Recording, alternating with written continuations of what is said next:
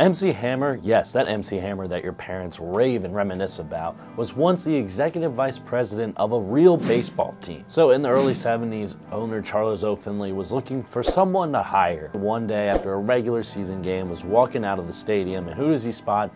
Then named Stanley Burrell, who was breakdancing with his friends and just having a good old time. And what does Finley do? He hires him on the spot, which I'm pretty sure violates most labor laws nowadays. It's actually Finley that gave MC Hammer the name Hammer in the first place, because Finley said that Burrell looked like Hammer and Hank Aaron, and eventually made his way up to play-by-play broadcaster so that he could relay the scores and the plays to Finley, who was living in Chicago, and essentially acted as an executive vice president by the age of 16